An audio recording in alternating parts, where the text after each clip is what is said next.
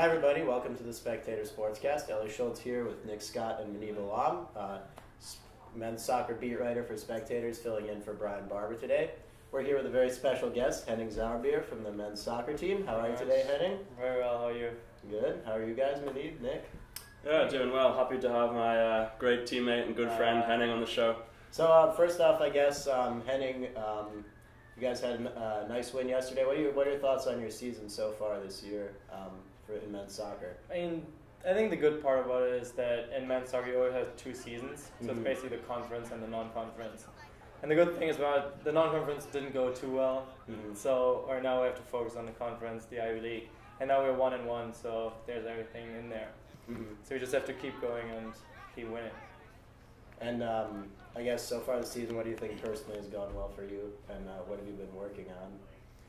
We had to kind of make some adjustments because Wilson Mattis, who was our forward last year, was kind of the guy, the main target up top. So he's missing, so we kind of had to change the formation, the lineup and everything, and kind of find a new way how to score because basically an essential part of the attack was missing. So that was like what we were working on, and we scored the last 4 games, so it's going well right now. And I think we have to keep working on that, and then it looks good. Nick, sound about right to you? Yeah, I think so. Like Henning said, we're going to try and focus on the Ivy League. We got a nice win this weekend, and a couple of other results went our way. So I think we're in a good spot, and hopefully Henning and I can muster up some more goals. And we had some good chemistry last season. Yeah. Every goal I scored was basically assisted by him. So all right, keep doing that. Hopefully we'll have good chemistry today too. Yeah. Anyway, I guess a little bit getting to know you as a person off the field too. Well, I guess on the field a little bit. You were on the 2007 U17 German team. You played in the 2007 World Cup in South Korea. Could you talk a little bit about that experience? I think it was probably one of my best soccer experiences so far in my life.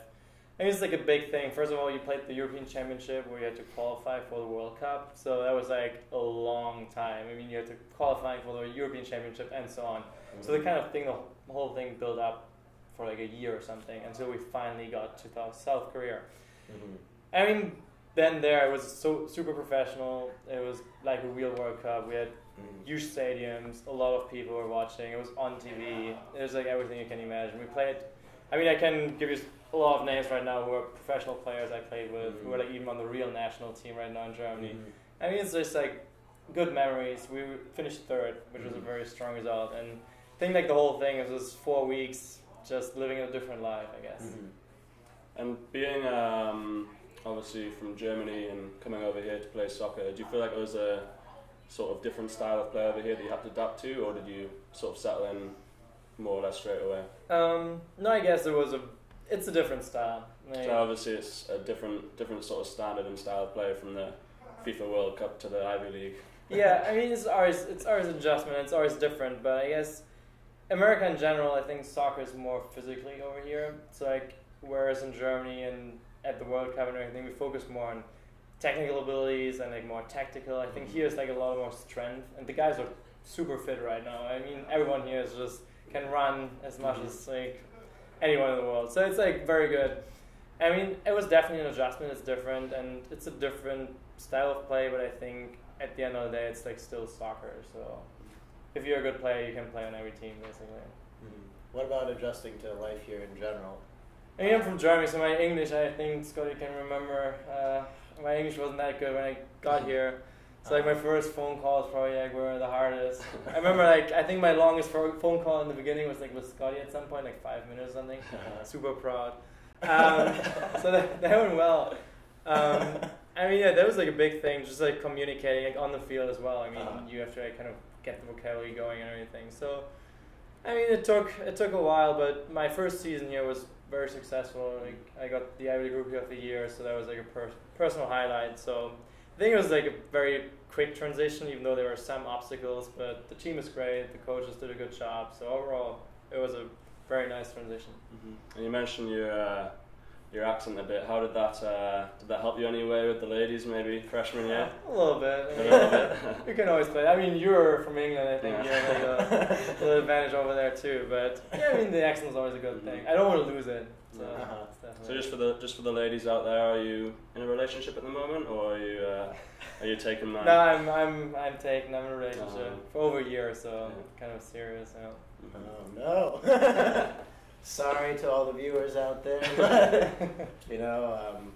today's just not your day. Anyway, I guess we'll recap some sports. Do you want to stick around for that? Is that okay? I stick around for a little bit, of course. All right. I know you're a busy man too, but yeah. So I guess other than soccer, it was not a great weekend for Columbia athletics.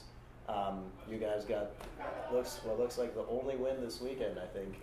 So we have the entire silver lining right here with us. Football unfortunately fell 35-14 at Lehigh. It was a pretty tough game right from the get-go. Lehigh got up 14-0. And like they never really got closer than a touchdown. So yeah, that was very tough. Muneeb, you want to recap volleyball and field hockey for us? So volleyball took a couple of Ivy League losses, 3-0 to Penn and 3-1 to Princeton, and field hockey fell 2-0 to Albany, which is nationally ranked. Mm-hmm. I think Albany's ranked 22nd in the country right now. And women's soccer lost 1-0 to Penn. Was that the same day as you guys or the day before? It was on Friday night, yeah. Mm-hmm. And then in men's tennis, they had the Columbia Invitational this weekend. Dragos Ignat got second place in the A draw. He actually lost to another Dragos from Cornell. Anyway, and then also the tennis guys also played at the ITA All-American Tournament. Ashok Narayana and Max Schnur got second place in the consolation bracket.